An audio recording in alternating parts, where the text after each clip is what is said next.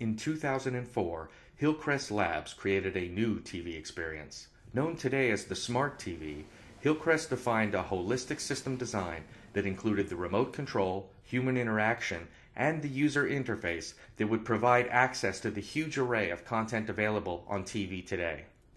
The remote control, known as the Loop, revolutionized the device, eliminating dozens of buttons and simplifying the interaction to just a few: a scroll wheel and the ability to use in-air motion technology called free space to point at objects on the screen.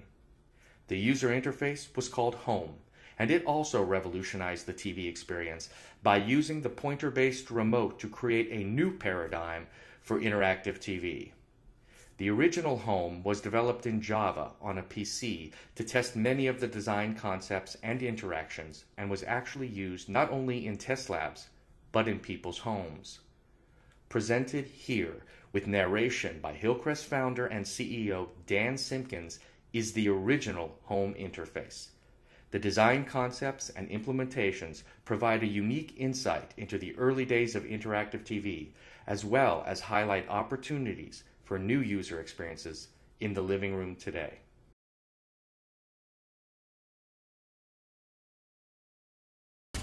The idea of this interface really centers on a cursor control and a set of essentially a visual or graphical environment that is controlled by the cursor, all designed for television. So I think the cornerstone thing that makes this platform differ from other platforms that exist: it's not a smartphone that was turned into a TV interface, it's not a tablet. This was designed from scratch to be implemented for television. There are large icons that represent the applications.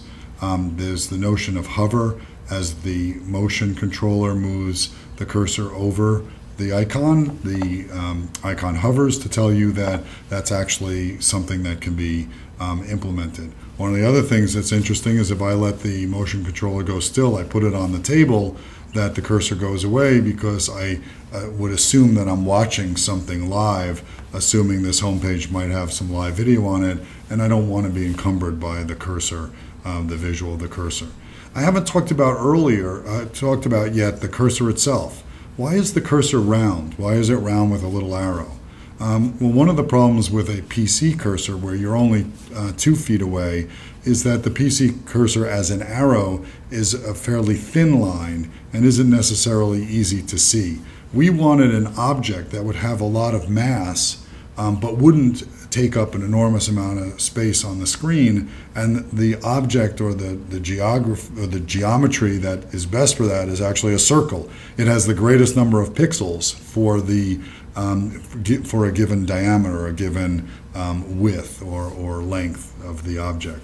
But a circle by itself, and we've actually had some folks think about, well, why don't I just use a cursor or a bullseye as the object? Well, you need to at least let the user know what is the point of control, and so the arrow gives you that point of control. When the arrow reaches an object, it's the tip of the arrow that's driving essentially the correlation between the cursor and the GUI.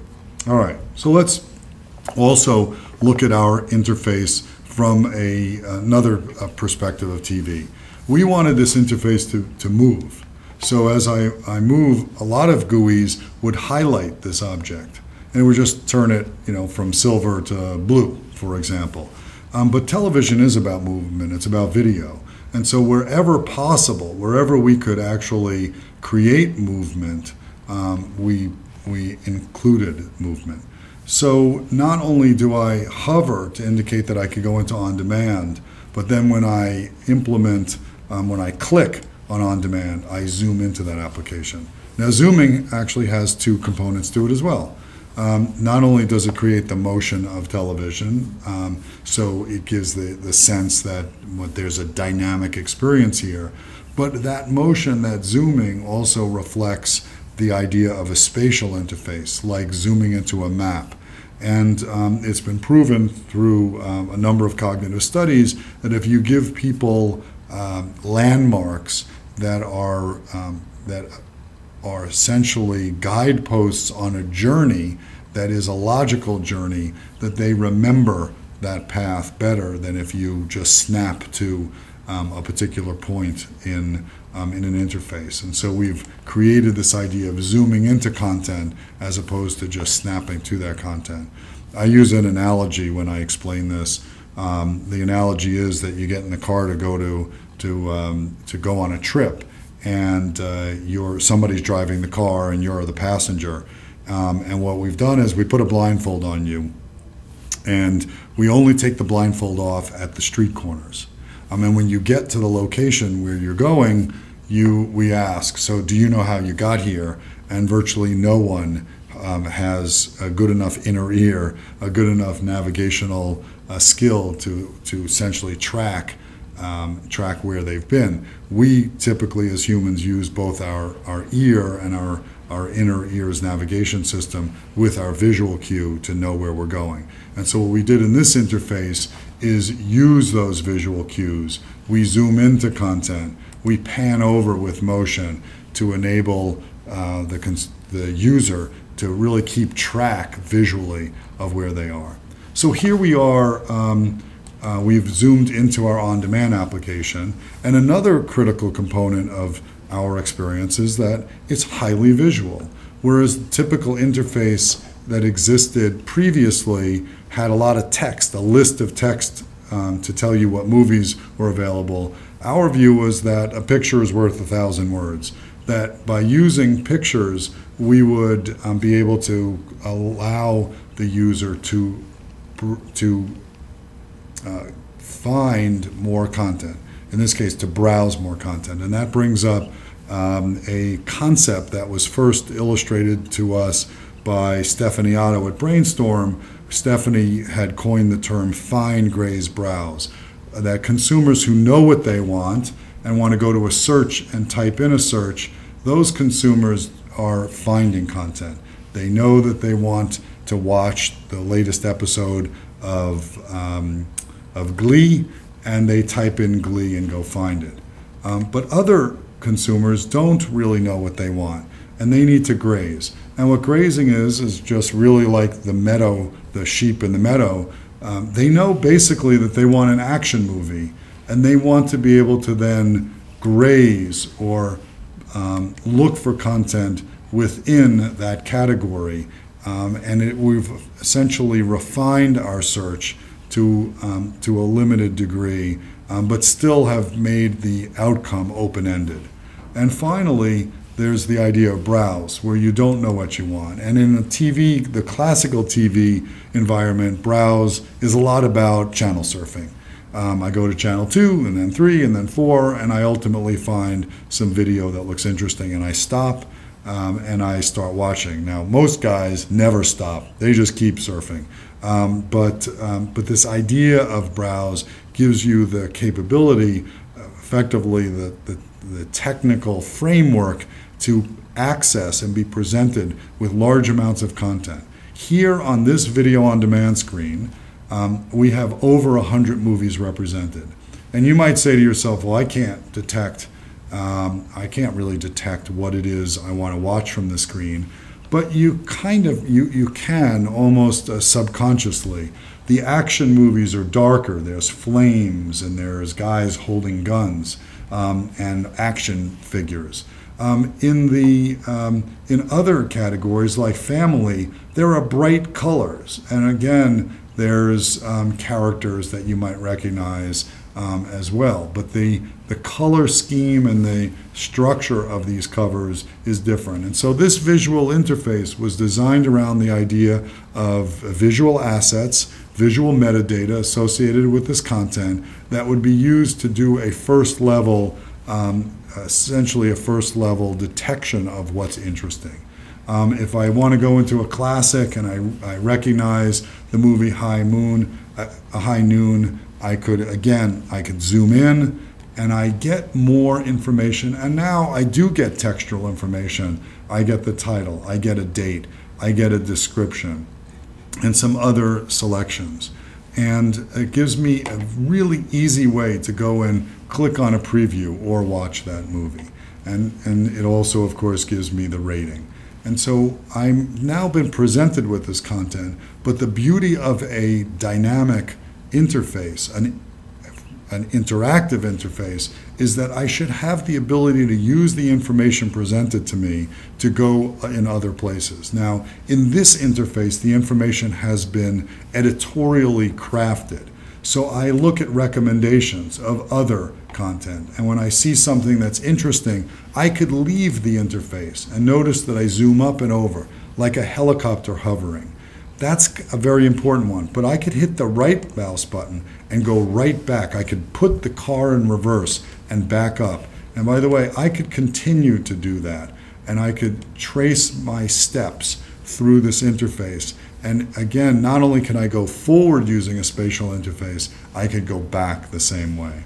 So when I get into a particular piece of content that's interesting, Spider-Man, I would love to watch it. I didn't see the original when it came out.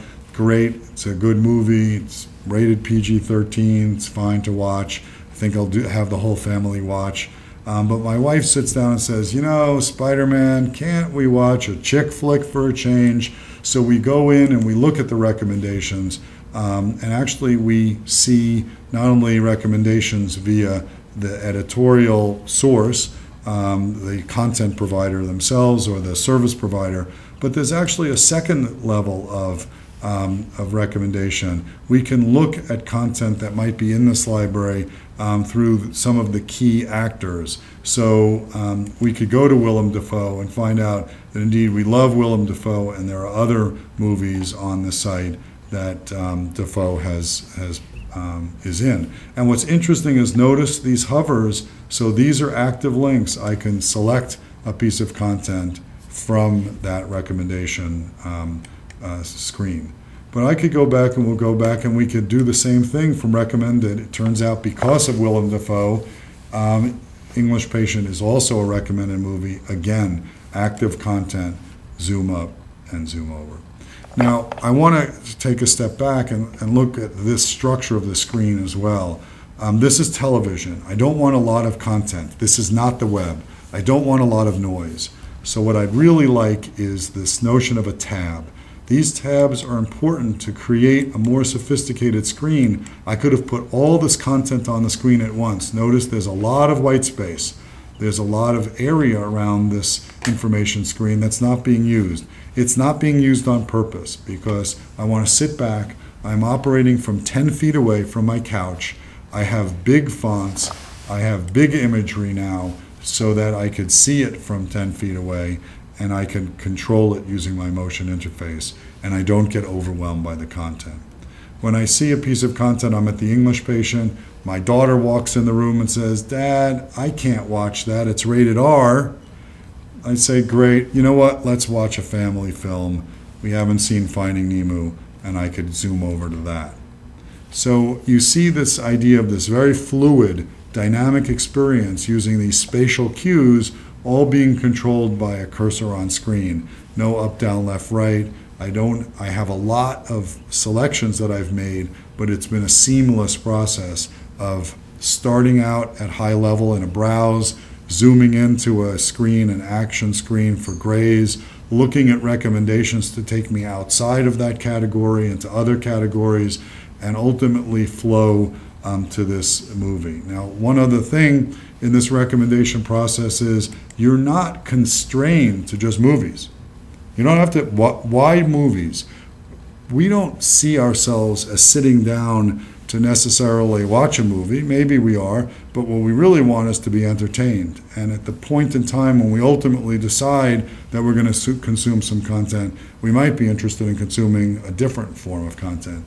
In this case, we've actually linked in a soundtrack. And I'm going to click on that soundtrack, and I've actually spatially gone up and over and flown over to the music app, and now I actually have a CD or an album or a virtual representation of this music. I can click on a song and I can play that song, or frankly I could decide, you know what, I don't want to play that song, I want to go back and actually watch the movie.